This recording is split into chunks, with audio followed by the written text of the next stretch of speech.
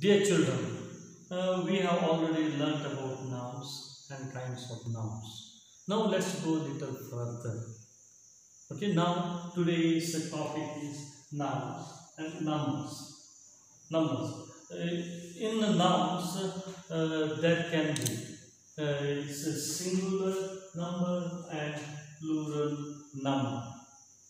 Now, what is singular number and plural number? Or a noun said to be singular. When it is said to be a singular,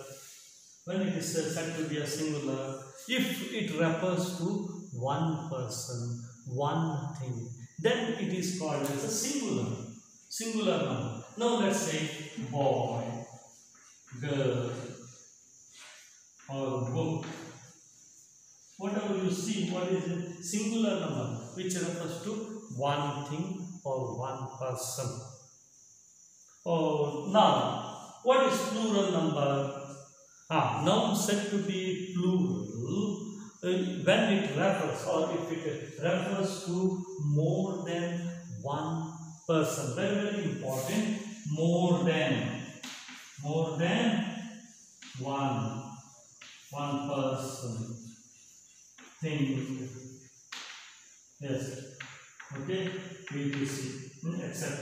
So it can be boys, girls, books. So it is in plural number. Plural number. When it refers to more than one thing or one person, then we call it as a plural number.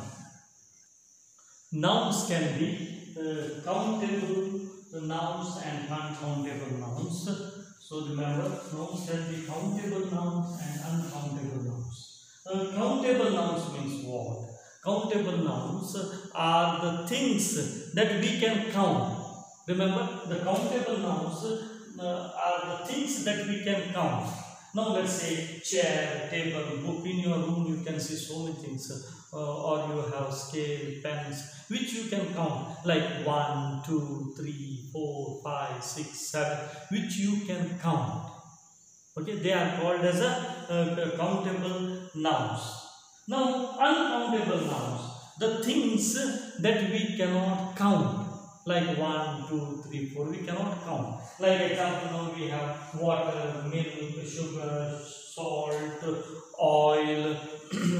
You have so many ghee, honey. You cannot count them as 1 water, 2 water, 3 water, 4 water, or milk. You can't count 1 milk, 2 milk, or oil, 1 oil, 2 oil. We cannot count.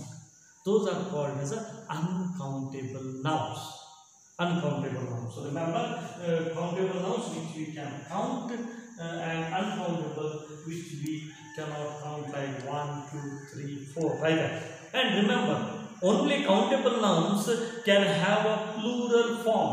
Countable nouns can have a plural form. Now you see chair, chairs, tables, you can have. Here we cannot say milks. Uncountable nouns do not have a plural form. We cannot say milks, sugars, salts, oil. It is wrong.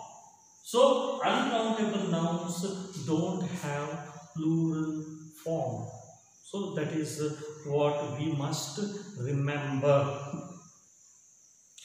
Remember, following nouns have same plural forms as for the singular. There are many more, only I am giving only a few for you here.